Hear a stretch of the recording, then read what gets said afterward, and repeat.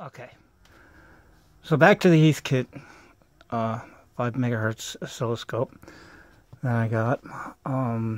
It's running now for some reason, and if I adjust it, I can change it to the different settings.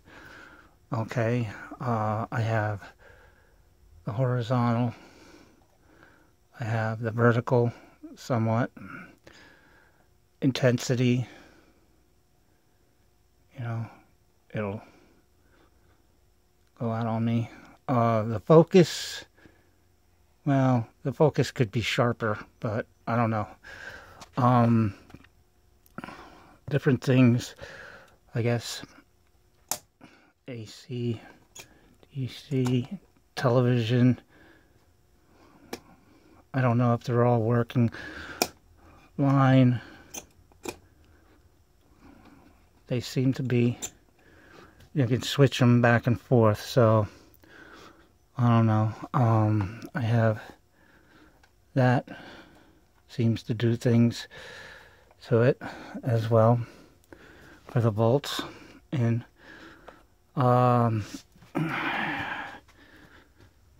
so it seems to be working. The thing was, there was 2 green wires. Well, I have the manual.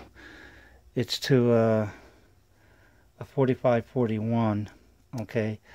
That the oscilloscope, if you can read back there, it's a 4540.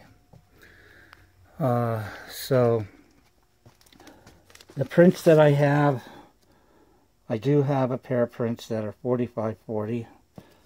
But I have a bigger set of prints to the 4541. I have all the documentation, the schematic and everything to the 4541. So basically, I don't know if it's fixed, or I don't know if it's gonna go out on me again, but for right now it seems to be working. Last night I replaced all these transistors on the trigger sweep board, and it seems to work. That's the trigger sweep board right there. That's the vertical board. The other one on the other side is the horizontal board.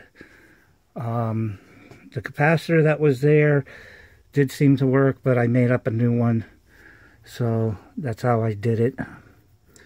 It seems to work on it. So far, it seems to be going.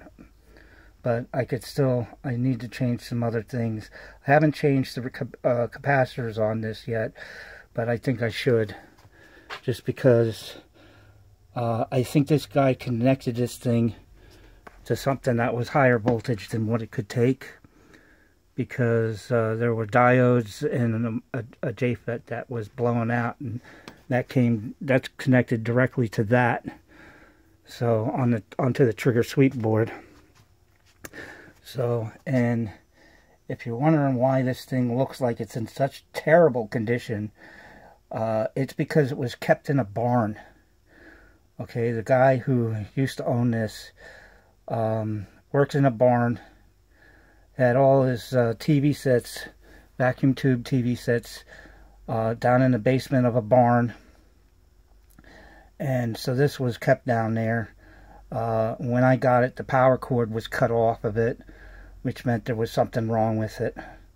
So, but right now it's working again. So I don't know. I'm going to see soldering.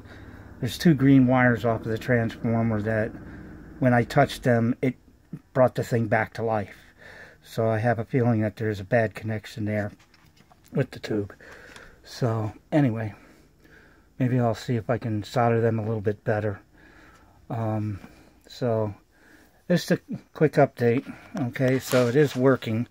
I'll have to put a thing on it and see if I can get a signal with it later on. So anyway, all right, well, thanks for watching.